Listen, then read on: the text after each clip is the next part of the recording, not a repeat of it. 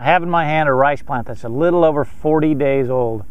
And the object of the game is to get as many of these plants as you can. But this year is always a little different. We put our seed out like we always do in the water. Problem is Mother Nature was not very cooperative. So we had wind, we had ducks, we had insects, and we had unusually cold weather and cloudy nights. So not all those seeds we put out made plants. And as you can see out here, we have a lot of open water essentially. A lot of places that we could use a lot more plants to get a better yield. So right now this plant is going to say, hey, I got a lot of room to grow. He's going to start expanding, adding some more tillers, which adds more heads, which gives us more grains. So we're still hopeful that we're going to have a normal summer, and hopefully this area will thicken up and produce a good rice crop.